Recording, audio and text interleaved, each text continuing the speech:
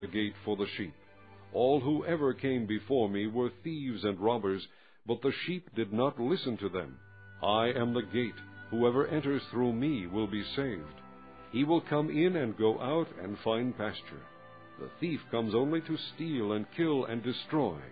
I have come that they may have life and have it to the full. I am the good shepherd. The good shepherd lays down his life for the sheep. The hired hand is not the shepherd who owns the sheep.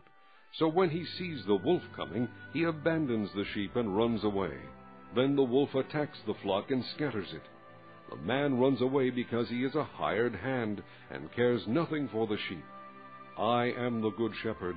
I know my sheep, and my sheep know me, just as the Father knows me, and I know the Father, and I lay down my life for the sheep. I have other sheep that are not of this sheep pen. I must bring them also. They too will listen to my voice, and there shall be one flock and one shepherd. The reason my Father loves me is that I lay down my life, only to take it up again. No one takes it from me, but I lay it down of my own accord. I have authority to lay it down, and authority to take it up again. This command I received from my Father. At these words the Jews were again divided. Many of them said, He is demon-possessed and raving mad. Why listen to him? But others said, These are not the sayings of a man possessed by a demon. Can a demon open the eyes of the blind? Then came the feast of dedication at Jerusalem. It was winter, and Jesus was in the temple area walking in Solomon's colonnade. The Jews gathered around him, saying, How long will you keep us in suspense? If you are the Christ, tell us plainly.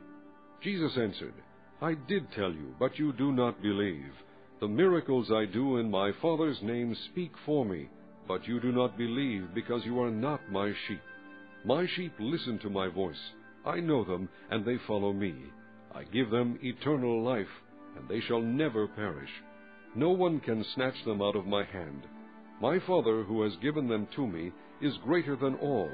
No one can snatch them out of my Father's hand. I and the Father are one. Again the Jews picked up stones to stone him, but Jesus said to them, I have shown you many great miracles from the Father. For which of these do you stone me? We are not stoning you for any of these, replied the Jews, but for blasphemy, because you, a mere man, claim to be God. Jesus answered them, Is it not written in your law, I have said you are gods? If he called them gods to whom the word of God came, and the Scripture cannot be broken, what about the one whom the Father set apart as his very own and sent into the world? Why then do you accuse me of blasphemy because I said, I am God's Son? Do not believe me unless I do what my Father does. But if I do it, even though you do not believe me, believe the miracles, that you may know and understand that the Father is in me, and I in the Father. Again they tried to seize him, but he escaped their grasp. Then Jesus went back across the Jordan to the place where John had been baptizing in the early days. Here he stayed, and many people came to him. They said, Though John never performed a miraculous sign, all that John said about this man was true. And in that place many believed in Jesus. Chapter 11. Now a man named Lazarus was sick. He was from Bethany, the village of Mary and her sister Martha. This Mary, whose brother Lazarus now lay sick, was the same one who poured perfume on the Lord and wiped his feet with her hair. So the sisters sent word to Jesus, Lord, the one you love is sick. When he heard this, Jesus said, This sickness will not end in death. No, it is for God's glory, so that God's Son may be glorified through it. Jesus loved Martha and her sister and Lazarus. Yet when he heard that Lazarus was sick, he stayed where he was 2 more days. Then he said to his disciples, Let us go back to Judea. But, Rabbi, they said, a short while ago the Jews tried to stone you, and yet you are going back there? Jesus answered, Are there not 12 hours of daylight? A man who walks by day will not stumble, for he sees by this world's light.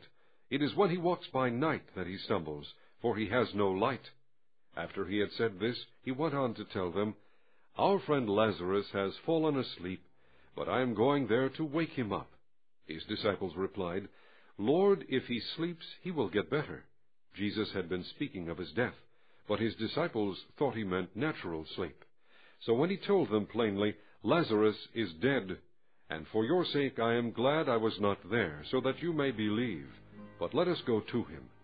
Then Thomas, called Didymus, said to the rest of the disciples, "Let us also go, that we may die with him." On his arrival, Jesus found that Lazarus had already been in the tomb for 4 days. Bethany was less than 2 miles from Jerusalem, and many Jews had come to Martha and Mary to comfort them in the loss of their brother. When Martha heard that Jesus was coming, she went out to meet him, but Mary stayed at home. "Lord," Martha said to Jesus, "if you had been here, my brother would not have died.